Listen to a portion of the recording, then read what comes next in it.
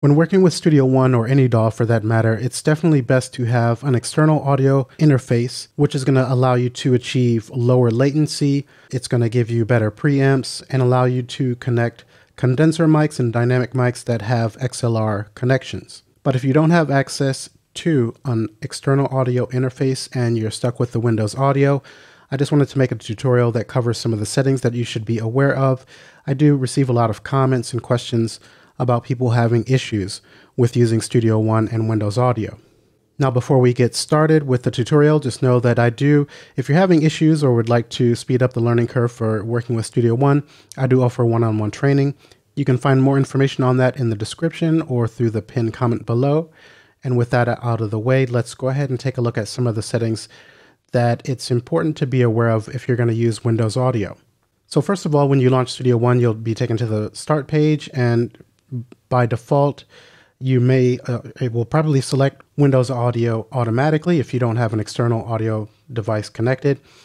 But if it's not there, you can just click on this area here. You'll open up the options menu and the audio setup tab. And in the audio device here, you can click on the drop-down menu and select Windows Audio there.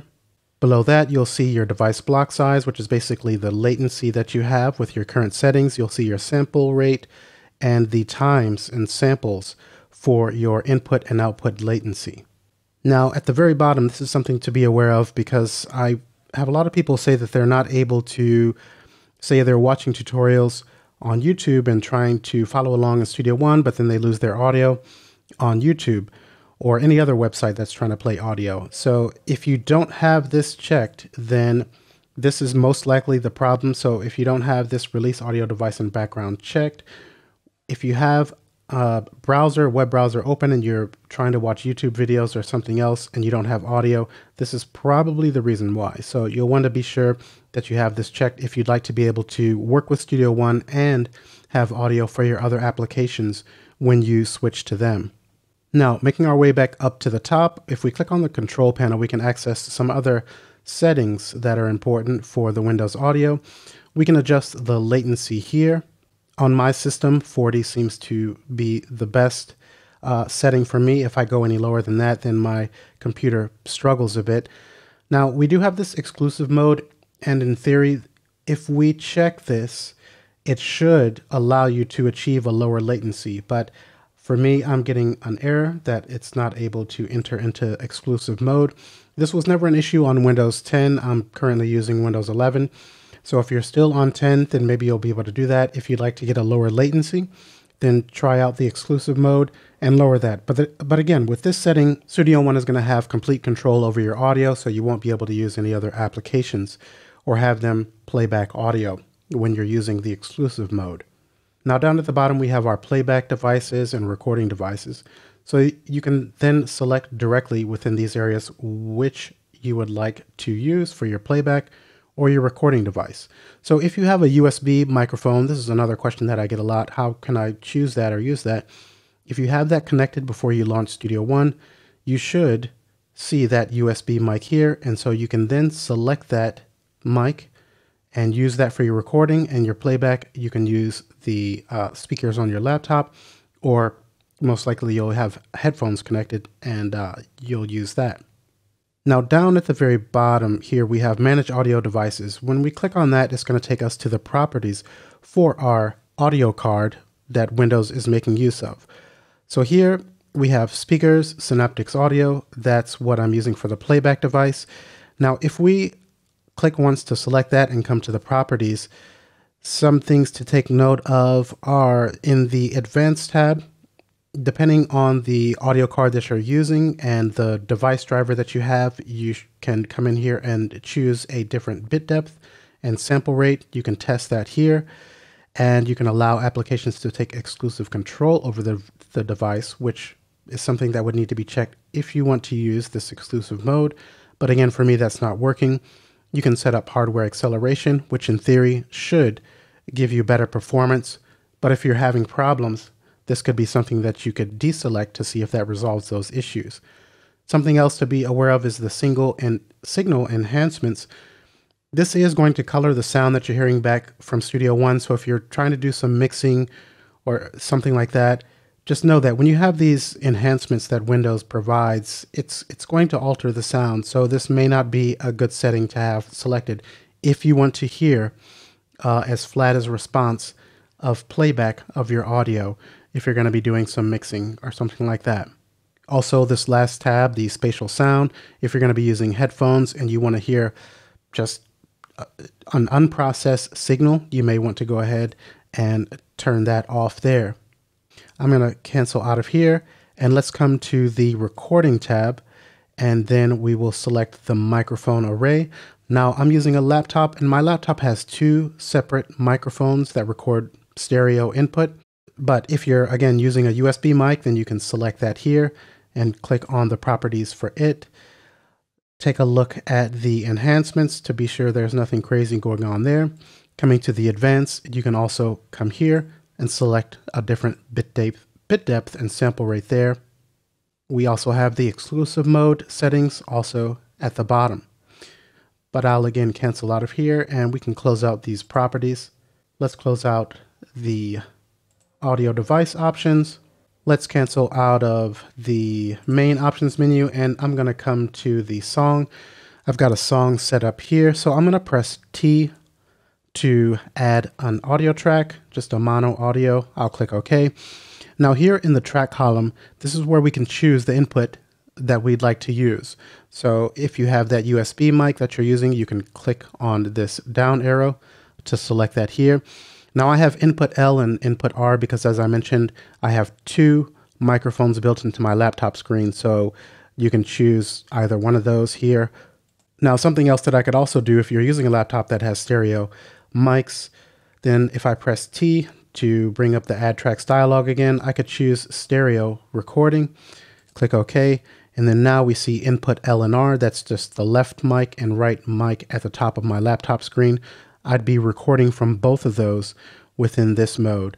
So if I enter into record, then we can see I'm recording a stereo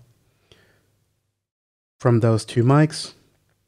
Coming back up to the top with just the left mic, entering into record, I'm just going to record from that one mic there. All right.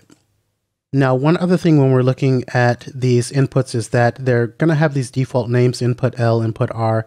You may want to change this to be something that is a bit better. So at the very bottom, we have audio input output setup. And then here we have the input L and R.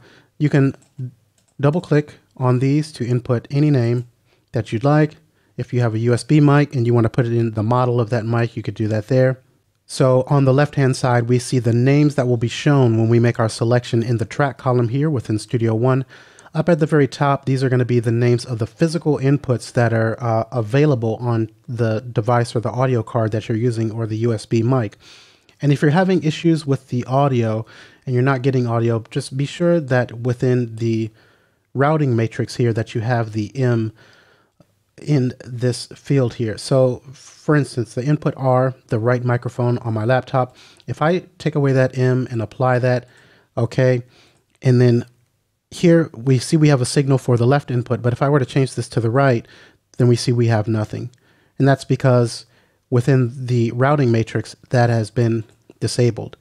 If we come to the input output setup again, and then put that M, this just means mono, back in there so that this physical input, the right physical input, is then routed or connected to input R.